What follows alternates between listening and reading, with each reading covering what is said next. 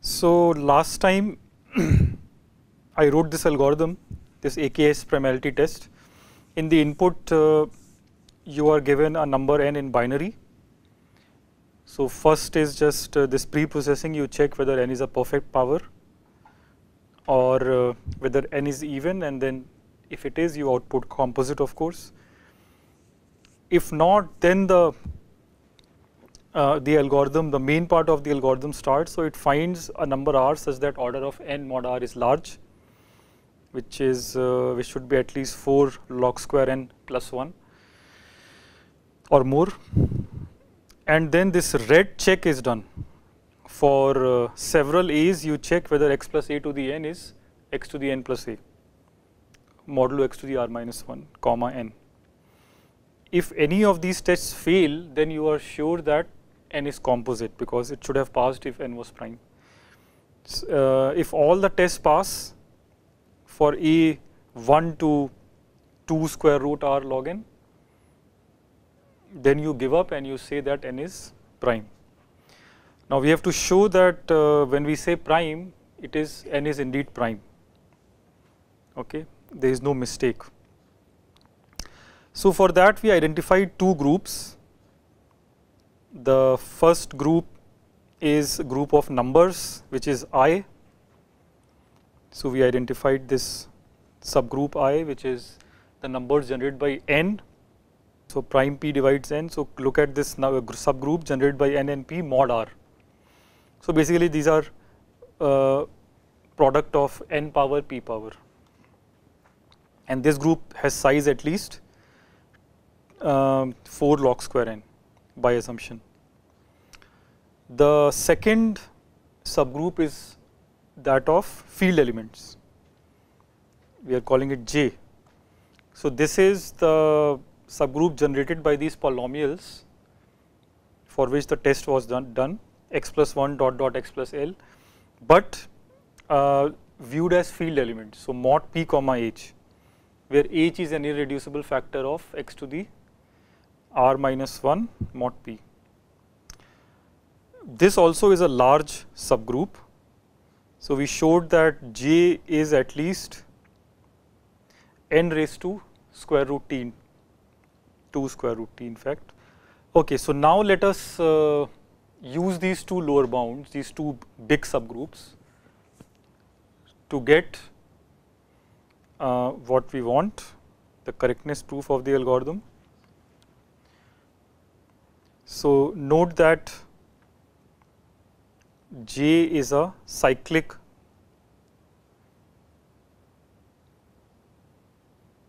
subgroup of the field.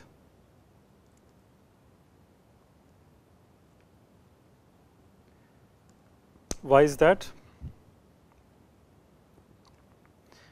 Well, because this multiplicative subgroup of the finite field is cyclic. So every subgroup is cyclic. J in particular is also cyclic.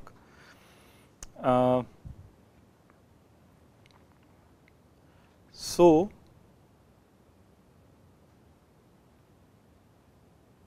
the way you can use it is, since the size of I, the subgroup I, is T, there exist two different pairs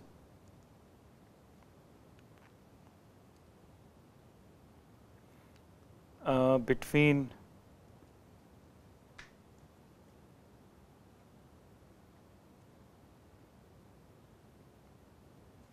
all smaller than square root t, at most square root t, such that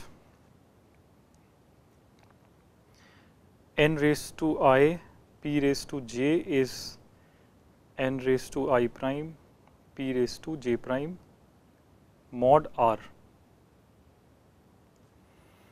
Right, this is true because the number of n raised to I p raised to j is more than square root t times square root t. which is more than t, but the size of the subgroup I is only t, which means that two elements will be the same. So we can find ij and I prime j prime such that they are the same mod R. But ij and I prime j prime are different pairs.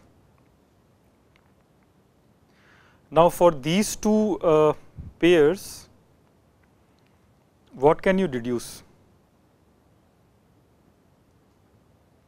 So let F be a generator of J. J is a cyclic subgroup, pick a generator, call it F. Then you know that f of x to the n to the I p raised to j is the same as f of x to the n to the I prime p to the j prime in the finite field, right? Simply because this n to the I p raised to j and n raised to I prime p raised to j prime, they are the same mod R. So these x powers are the same, so f evaluations are the same. But then by step 4 of the algorithm, what is step 4 of the algorithm? Step 4 is this red test. The red test is passing. So if x plus a to the n is x to the n plus a, then since f is a product of such things, you get that LHS will be equal to f raised to n raised to I p raised to j, and RHS will be equal to f raised to n raised to I prime p raised to j prime mod p comma h. But f is an element of high order, right? So this means that in fact size of j should divide n raised to I p raised to j minus p raised to j prime.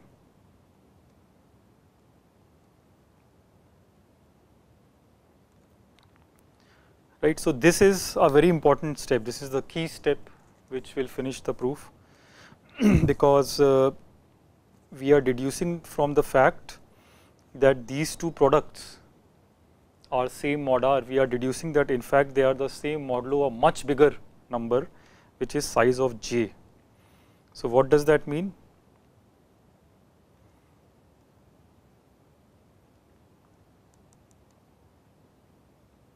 So since n raised to I p raised to j and n raised to I prime p raised to j prime, both of them in value is smaller than n raised to 2 root t, which is smaller than the size of j, what you deduce is that they are absolutely equal,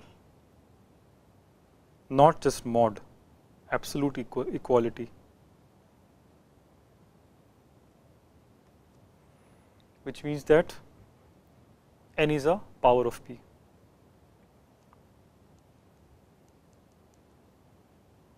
But n cannot be a perfect power, that we have ruled out in pre-processing step 1.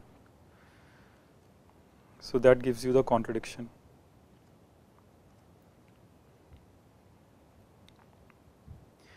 Okay, so this means that if step 4 passes, then n has to be prime.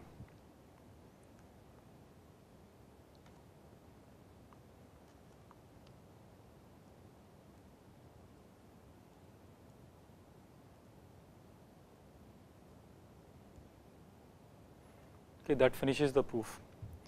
So this algorithm, steps 1 to 4, this algorithm takes remember log to the 10.5n time This is the time complexity, and if n is composite, it outputs composite. If n is prime, it outputs prime. Right. So that's the full proof of AK's primality test. So you have seen some very practical primality test. You have seen this deterministic polynomial time primality test. Next question is, once you have verified that n is composite, how do you find factors? Integer factoring. Let's start with that.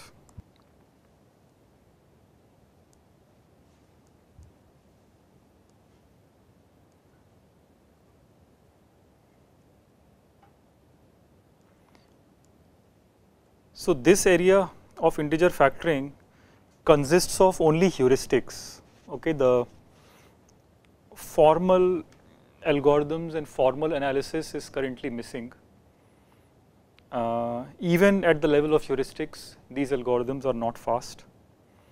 But whatever there is, we'll study so that it gives you an idea of how possibly you can factor integers that are not too large. So the general algorithms to factor n are slow, in fact very slow.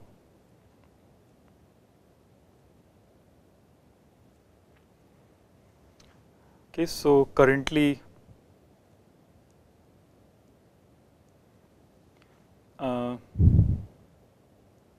only integers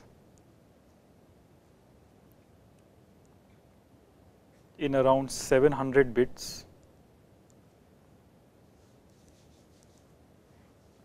which in terms of decimal digits is 200 digits. So around integers of around 200 digits, okay, up to that could be factored.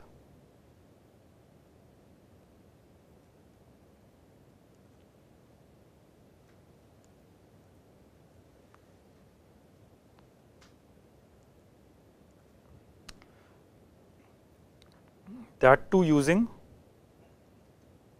specialized hardware.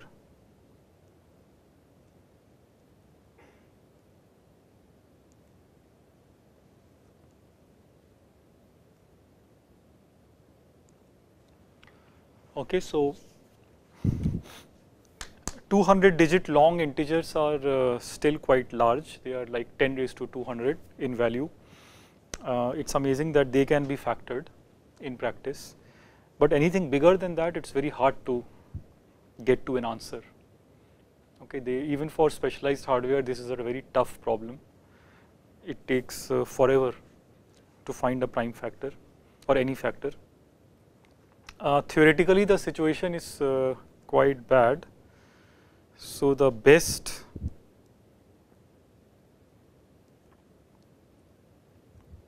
provable complexity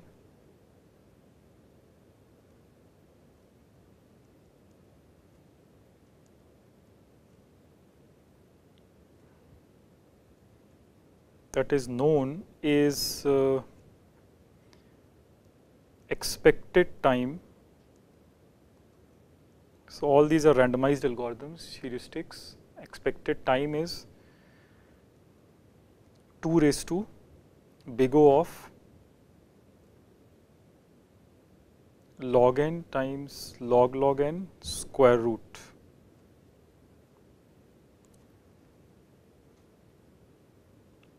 Okay, so compare this with brute force. Brute force is exponential in log n, and here you have square root of that in the exponent. So it is certainly faster, but it is still not polynomial time, and it is not very practical if log n is large. And heuristic complexity is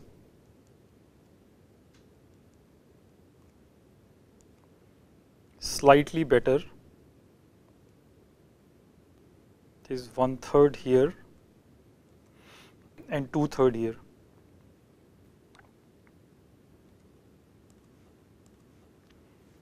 Okay, So heuristic is kind of 1/3 of log n, log n to the 1/3. Provable is log n to the half, and this is happening in the exponent.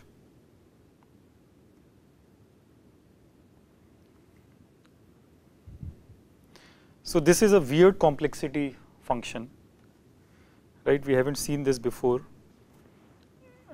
Let us talk about it a bit. We'll use the notation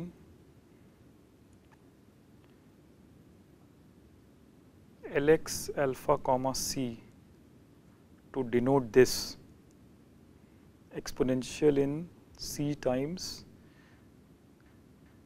log to the alpha x log to the 1 minus alpha log x.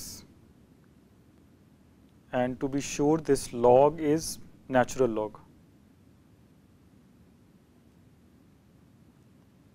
That's important because we want to really talk about the constant multiples as well here, because that may change the practice of it, how fast it will be in practice. So we want c to be small, and also we also want this log to the alpha x to be small, log x to the alpha to be small. So the best algorithm known is due to an analysis by Pomerantz.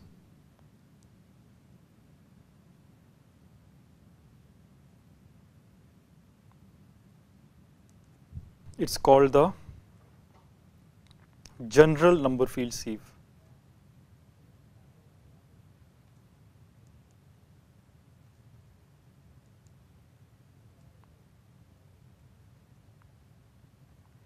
In short, GNFS. Number field sieve is NFS, generalized number field sieve is GNFS. So using a GNFS, you can factor integers in the fastest possible way currently. It has conjectured time complexity.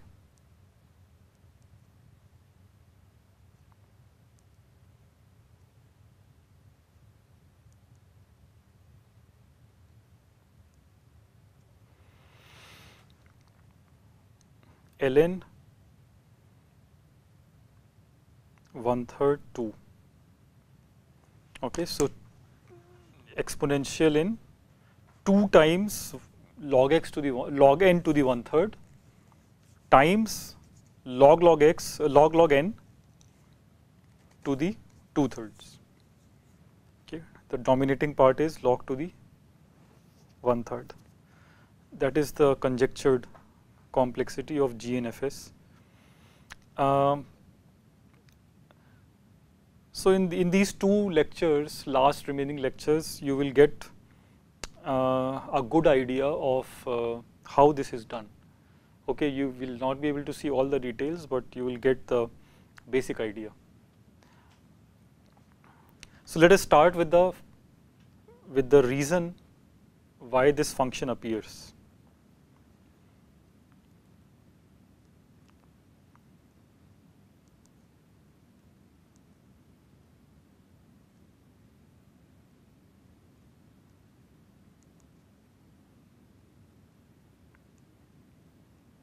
And the reason for this is actually quite interesting and a very important topic. It's the topic of smooth numbers.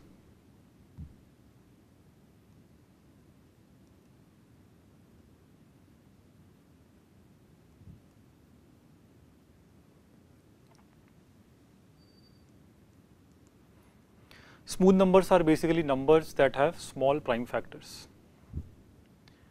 So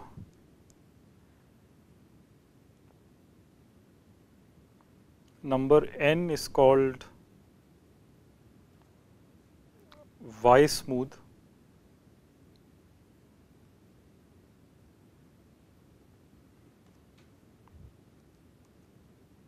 if all its prime factors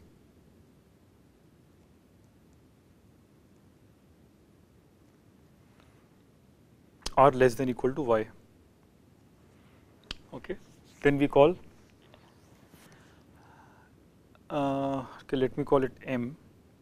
So number m is called y smooth if all the prime factors of m, every prime factor is smaller than, less than equal to y.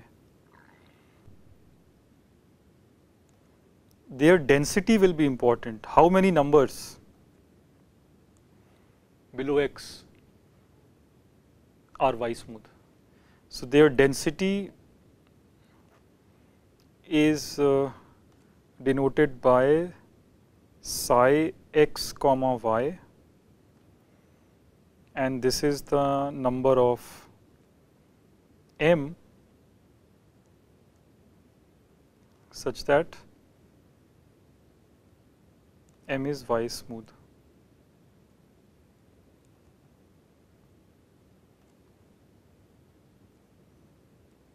Okay, so psi x comma y divided by x, you can say, is the density. Okay, so we are interested in this as a function of x and y.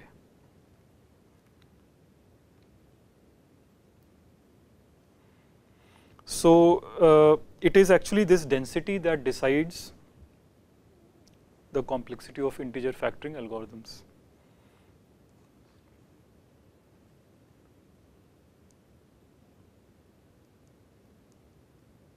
So asymptotic estimates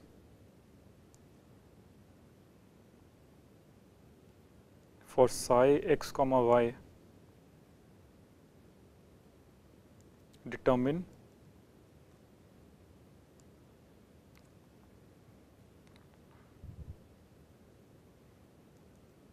the complexity of advanced integer factoring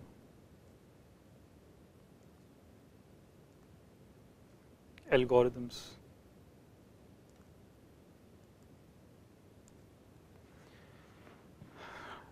So let us first see a proof sketch of a good estimate of psi.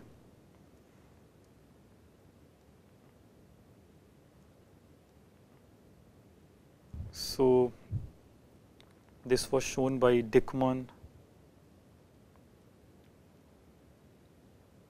De Bruijn,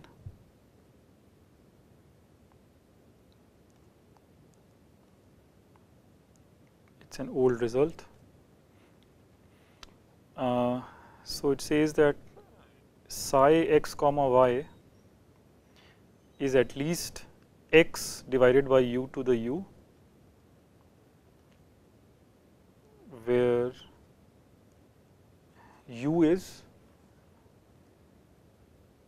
log of x base y, which is also the same as log x by log y. Okay, so in terms of this ratio of log x log y, the number of, so the density of y smooth numbers up to x is u raised to minus u. So let us see a proof sketch.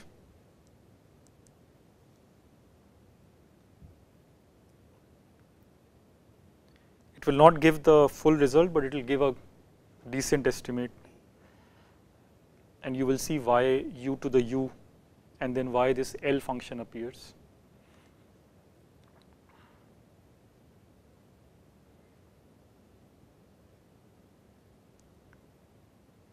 Consider the regime. So let's take u to be at least log y. Okay, so u is not very small, and we also don't want u to be very large in the proof.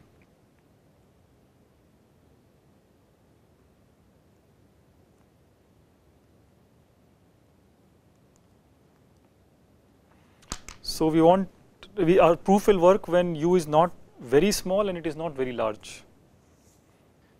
So for example, this in particular means that y has to be large as well. Y cannot be too small, because u less than y over log y means that y has to be more than log x. Okay, so if y is smaller than log x, then the proof will not work.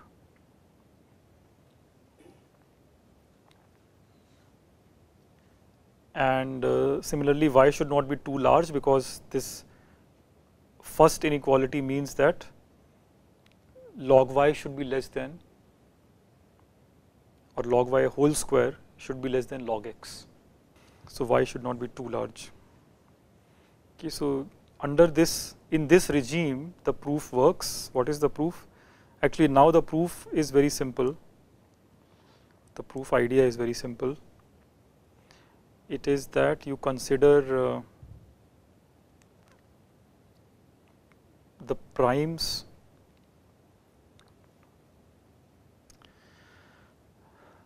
that are less than or equal to y.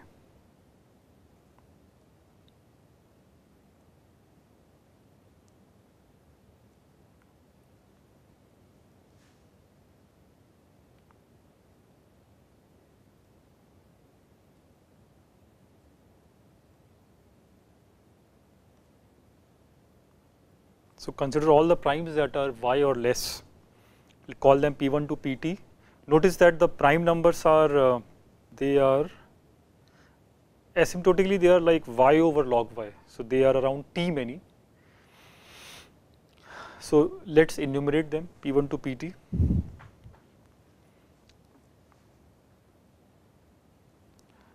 And now these are this is kind of the base on which you will build smooth numbers m. Right, so you will multiply these primes with repetition.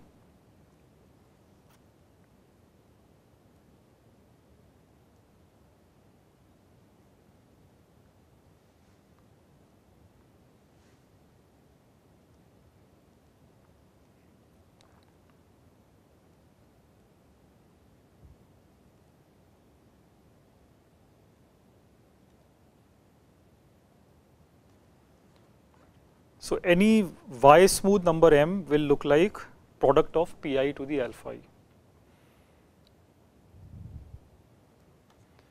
So this means that the number of numbers, such numbers you will get below x, if you take alpha i's appropriate alpha i's, then this product will be below x, right? So in particular, you can use these alpha i's such that the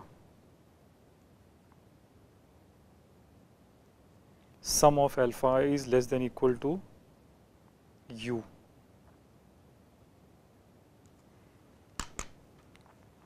Because u is log x by log of x to base y. Pi's are all smaller than y, right? So if the sum of alpha I is less than or equal to u, then this product of pi alpha I is smaller than x.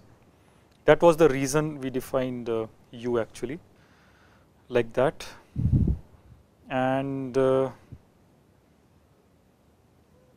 this then is, at least you use the binomial estimate. So u plus t, choose t.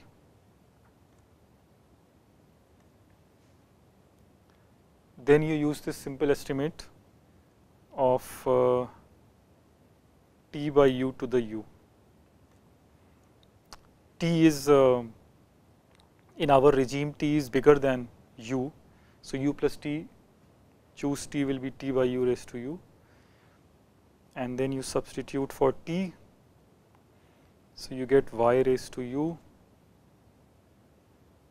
divided by u times log y to the u, which is, what is y to the u? Y to the u is x. What is u times log y? That is log x.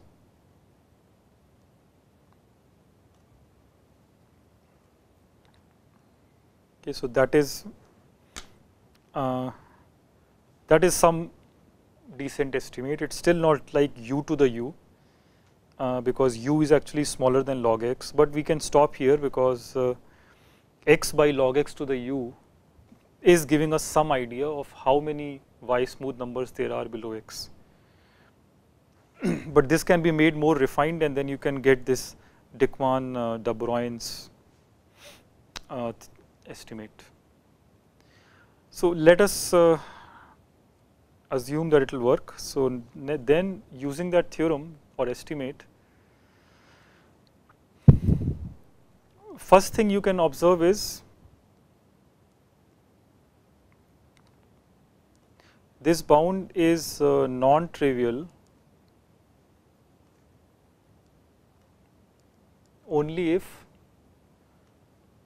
u raised to u is sufficiently smaller than x. Otherwise, x over u raised to u will become 1 or less.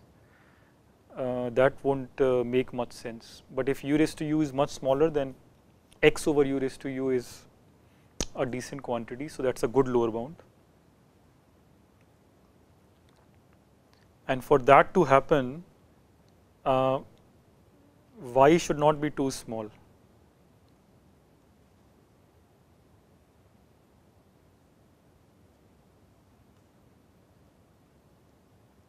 If y is too small, like a constant, then your u is log x, and then u raised to u will be much more than x. So y shouldn't be too small, it shouldn't be too large, right? That was our regime anyways in the proof.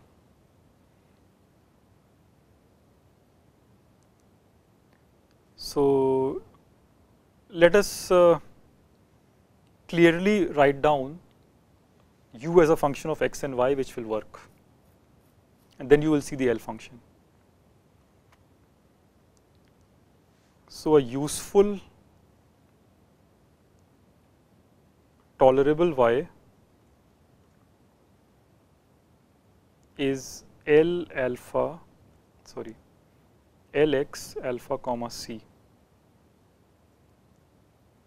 for constants alpha c. So x is the variable. If you take alpha c to be absolute constants, then for this y equal to Lx alpha comma c, this Dickmann de Bruyn estimate will be good.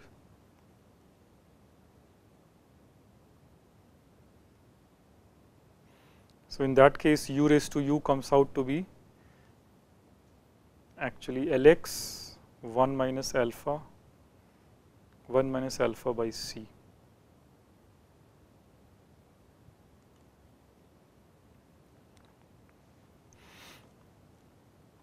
So u raised to u one minus alpha appears there in the second exponent if you started with alpha. Okay, let us look at the calculation, because this is an important way to understand the reason why this strange function appears. So what is log y? Log y is log of this Lx alpha comma c, which by definition, if you look at the definition, it will be what? We ignore the constants and we come to the main function, which is log x to the alpha times log 1 minus alpha log x. This is what log y is. So what is u?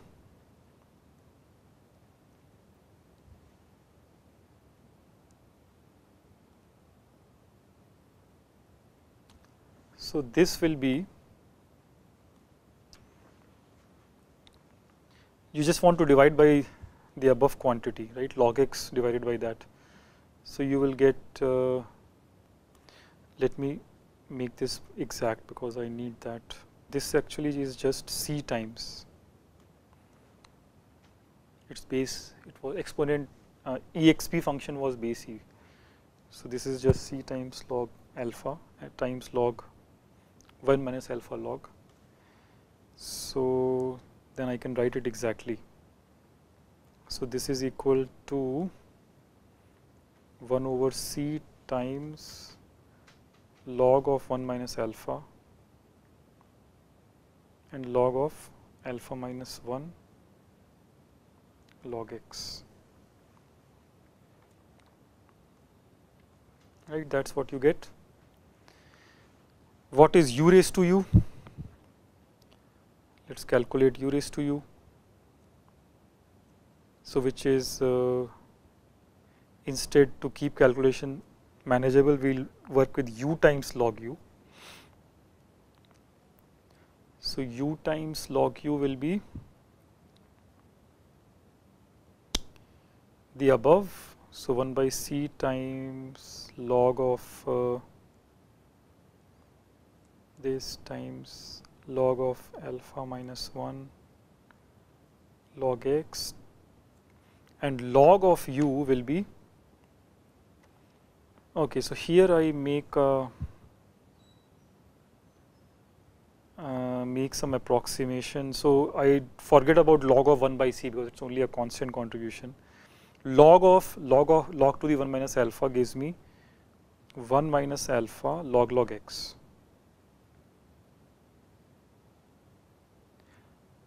And I get some again additive lower order term log of x, which I ignore. So let's just make it approximate instead of doing the exact calculation. And then you will notice that this is coming out to be 1 minus alpha by c times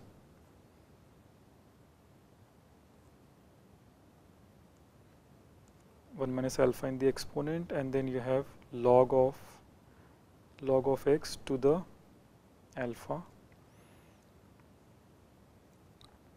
So which means that u raised to u will be e of this, e raised to this, right, which is same as Lx 1 minus alpha comma 1 minus alpha by c. That's the full calculation. Okay, so you get that u raised to u is again L of 1 minus alpha, if u was L of alpha. So that's a nice relationship. It will keep appearing in integer factoring analysis. So let us collect this, make it a theorem.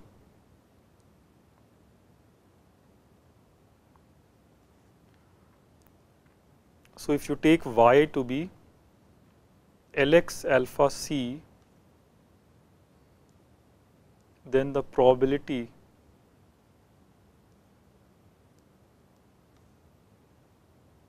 of choosing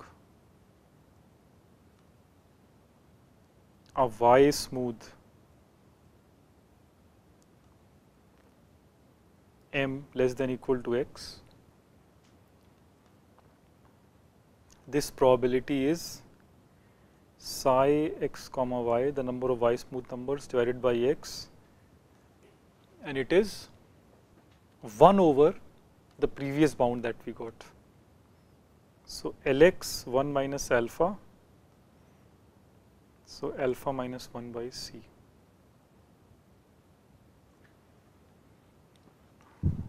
Okay, this is really the probability of y smooth numbers when y you take as an L function, L of constants.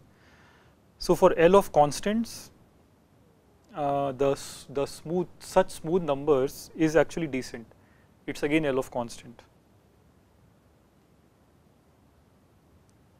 So that's the reason why L function appears. So in integer factoring algorithms,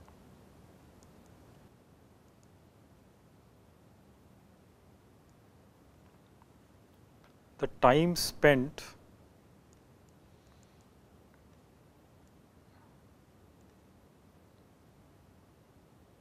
it depends on the bound y and the probability.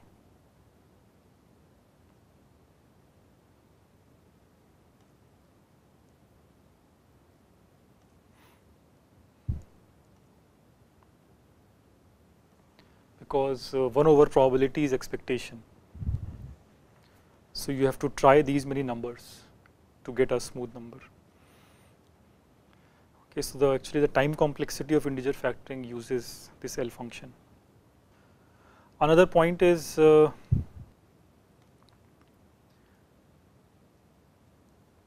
time complexity of this form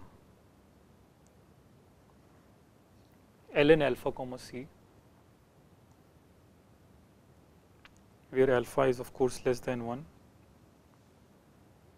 This is termed in the literature of integer factoring, this is termed sub-exponential.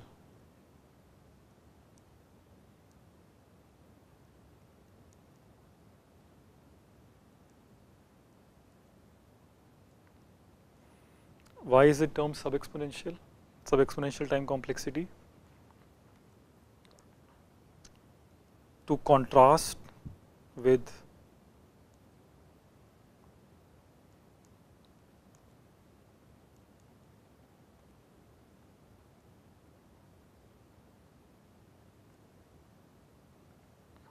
ln 1 comma c. What is ln 1 comma c? ln 1 comma c is exponential in c times log x, right, which is x to the n. So n to the c for any constant c, no matter how small the constant c is, this is a very slow algorithm because n will be huge in value. That is clearly exponential time, and if you can reduce alpha below 1, then in the literature it is called sub-exponential. So for example,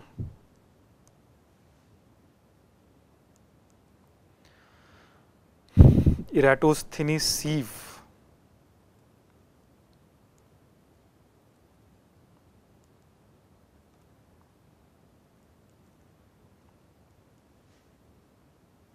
So Eratosthenes sieve is just you divide by all numbers from 2 to square root n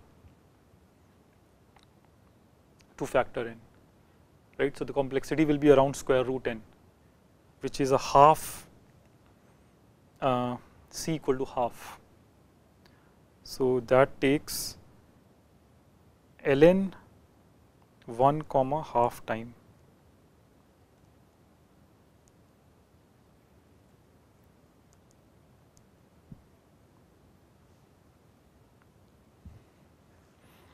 Okay, so we are up against that. ln 1 comma half is kind of the trivial algorithm to factor n, that we want to reduce to ln alpha comma c, where alpha is less than 1. Okay, so much for the L function and smooth numbers. Now let us look at some concrete factoring algorithms. We will start with an easy one, but they are still better than Eratosthenes sieve, better than the brute force.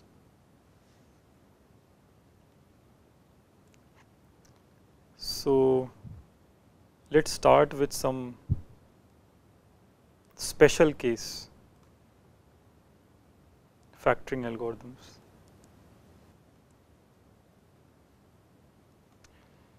So they will they work better than brute force on special numbers n.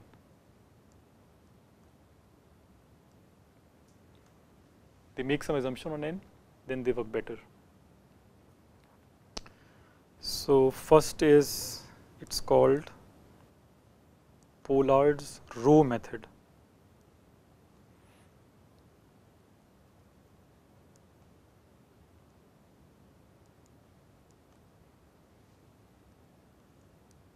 What does it do? So suppose one of the prime factors p of n is moderately small.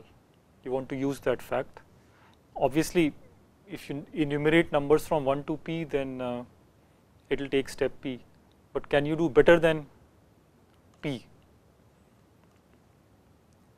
That is what Pollard's row method does. So idea is to exploit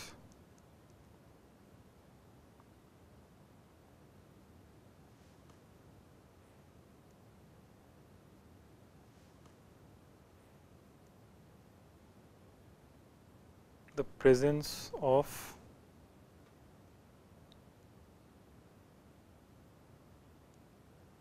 a moderately small p dividing n. Say you want to solve it in square root p time instead of trivial p.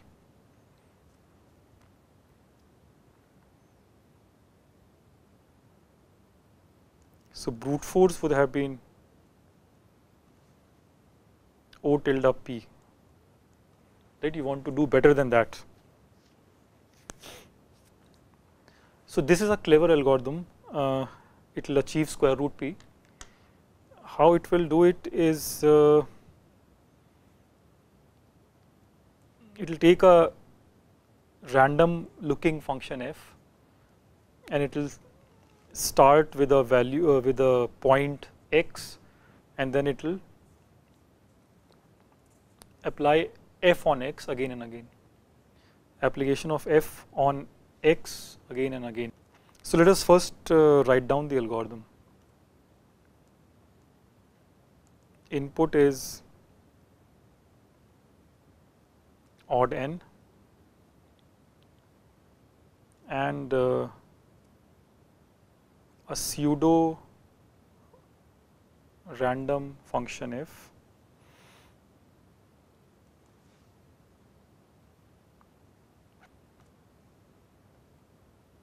actually you can even take f to be x square plus 1 mod n.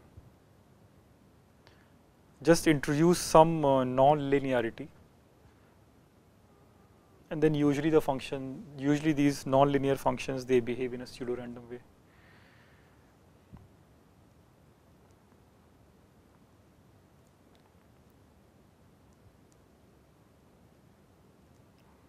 So factor n in O tilde square root p times log n time.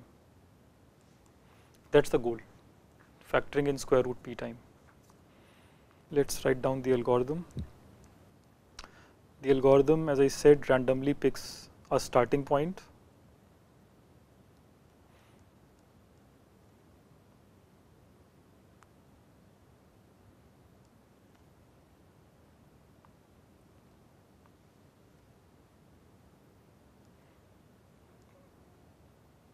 And let's take another variable y,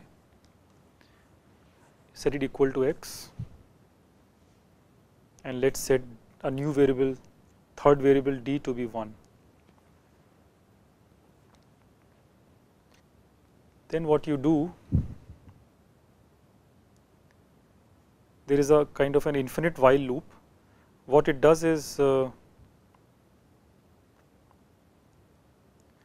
compute apply f on x and apply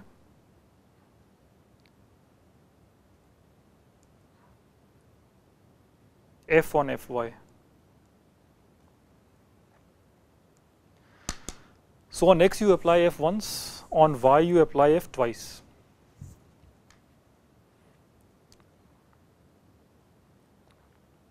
And then you compute the GCD of x minus y with n, basically checking whether x is y mod n. You are taking the difference, or think in terms of prime p dividing n. So you are trying to check whether x and y are the same mod p. If they are, then d will become p heuristically. So if that happens, so if d is not equal to n,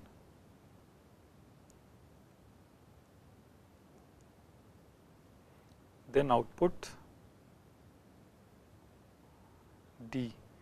So this loop will come out only when d is not 1. So d is between 1 and n. If it is not 1, it may also be n. But if it is neither 1 nor n, then it's a prime factor. Then it's a factor of n. So that's a success case. Otherwise, you will say fail.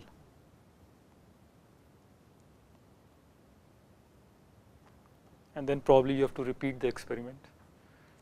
Okay, that's the algorithm. So we'll make two assumptions and then analyze this. So assumption is P is the smallest prime factor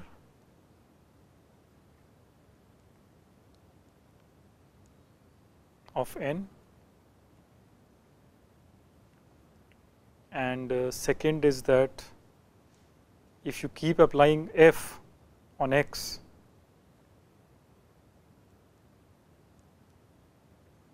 then you get a random sequence.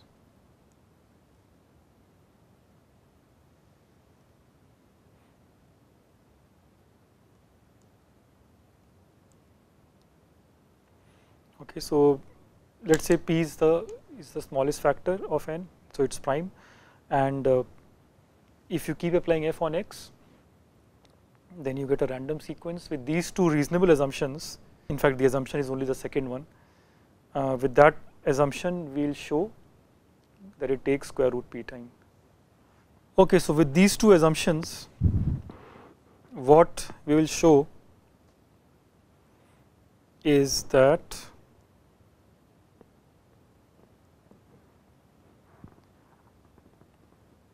with high probability in step 2,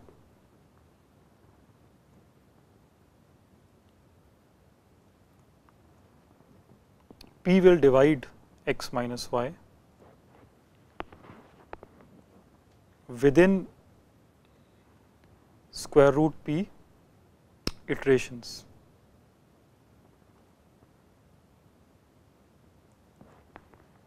Okay, that's what we claim. So this while loop in step 2 will not really be infinite.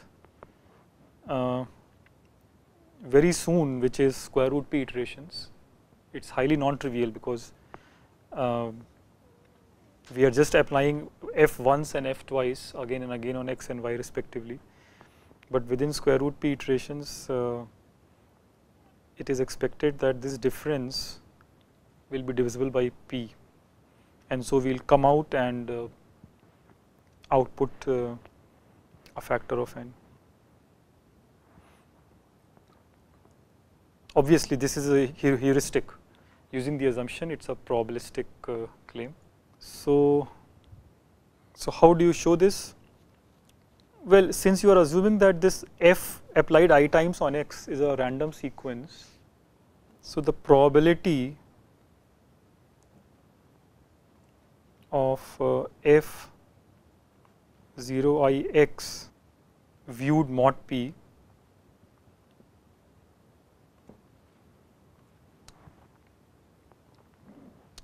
for, let's say, I 0 to j minus 1. So these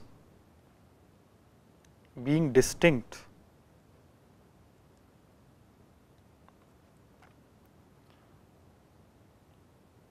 there is an upper bound on this probability, right? Because the numbers, the residues you can get is 0, 1, 2 dot dot p minus 1. So in the first case, for I equal to 0, this can be any value. So that probability is basically 1. So I write it as p over p possibilities. In the second case, since you don't want to overlap with the first one, this is p minus 1 by p. And in the end, you get p minus j plus 1 by p, which I write as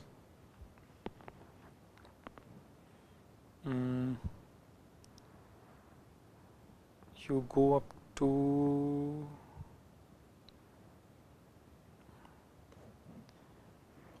maybe you go up to j. So at I equal to j, you have this p minus j excluded, So it's p minus j by p. So you see this as 1 minus 1 over p dot 1 minus j over p. So this is e raised to minus 1 over p minus 2 over p dot dot minus j over p, which is around e raised to minus j square by p. That's the probability estimate. So if you take j to be less than square root p by 2 or square root p by 10, then you see that this probability is sufficiently small. So these elements in the sequence, random sequence, being different mod p is actually low probability. So with high probability there is an overlap. An overlap means that the difference will be divisible by p. So this implies that for j smaller than square root p, the probability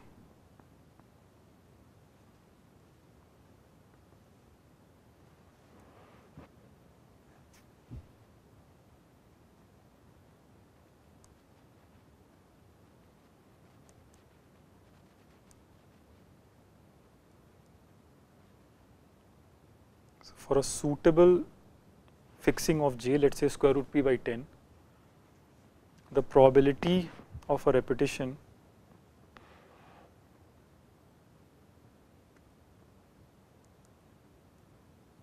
obviously mod p is good.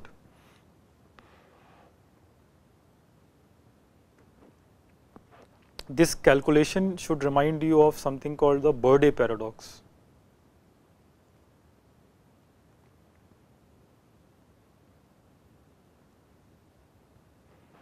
Okay, that's what is going on here. So if you collect square root p random things, then numbers, then two of them will be the same mod p. That is what it is saying. So this means that there exists I1, I2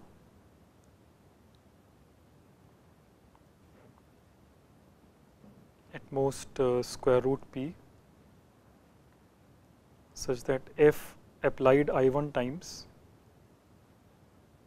is the same as f applied I2 times mod p. So this seems, so how does this relate to step 2 of the algorithm? Right, there we were just applying x, we were applying f once, and y we were applying it twice. So how does this relate to what we have deduced in terms of I1, I2? So we are almost there, we just have to connect it properly. So after the, what is happening is that you started with something and then in the sequence f composed I times x mod p, that starts with some value and then it starts repeating. Okay, so this is the 0th iteration, this is the I1th iteration, and then let's say this period is r. So so this will be the I1 plus tth iteration, and this will be I1 plus r minus 1th iteration, and in the next iteration, which is I1 plus r, the thing repeats. Okay, so this is how it is moving forward.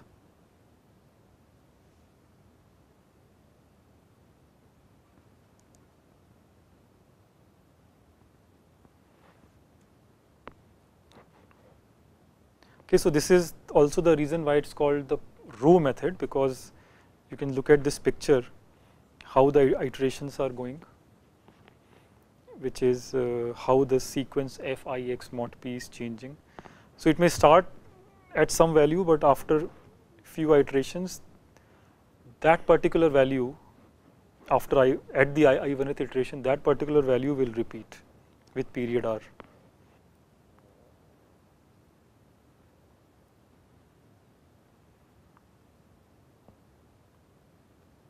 So let r defined to be I2 minus I1 be the period.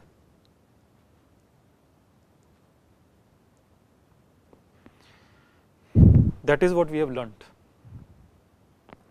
This happens with high probability, this row picture. So in step 2, what happens? So I1 plus tth iteration of step 2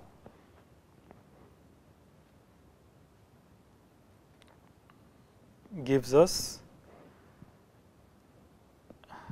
I1 plus tth times composed x with f and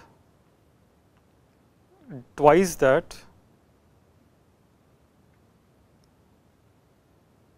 on x. Right, these are the two values you are getting, because x you are going one step at a time, y you are going 2 steps. So in I1 plus tth iteration you are getting I1 plus t and 2 times I1 plus t. So a collision occurs, that's the key thing. So collision mod p happens if these two values overlap mod r, the period. That's the period of the circle in row, which means that the first time you will see the collision,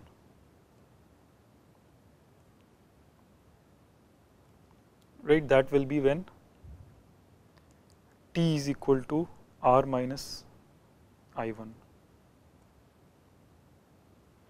This is the first collision.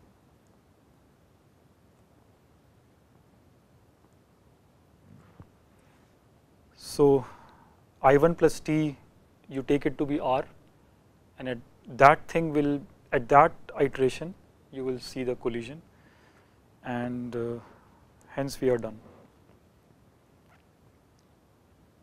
So this means that p will divide x minus y at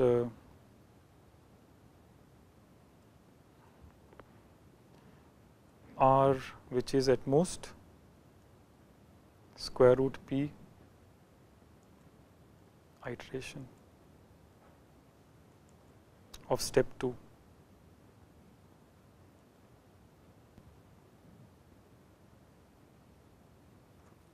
Okay, so this finishes the proof of this lemma statement in blue. With high probability p will divide x minus y in step 2 in only square root p iterations. So the time complexity of this is, so with high probability p divides d in step 2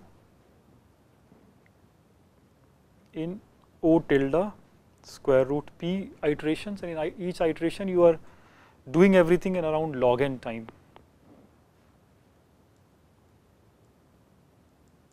So that's the algorithm, Pollard's row algorithm. Okay.